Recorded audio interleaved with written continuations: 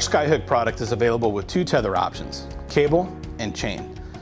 Since the Skyhook was introduced to market back in 1969, we've offered roller chain as one of our tether options, and for good reason. Roller chain is extremely consistent as it travels over an internal sprocket inside of the Skyhook before it's stacked and stored out of the way inside the vertical tube. Roller chain is easy to maintain. Just like any other tool, a thin coating of oil will ensure that the Skyhook's chain will be in suitable operation for years to come. Cable, or wire rope on the other hand, is the industry standard for lifting devices, and it's easy to see why. Cable is easy to inspect as it's basically a visual inspection.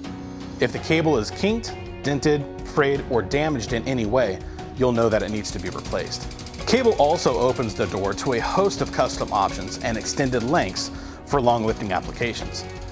Available in galvanized, stainless, and coated cable, you're sure to find the proper tether option for your lifting application.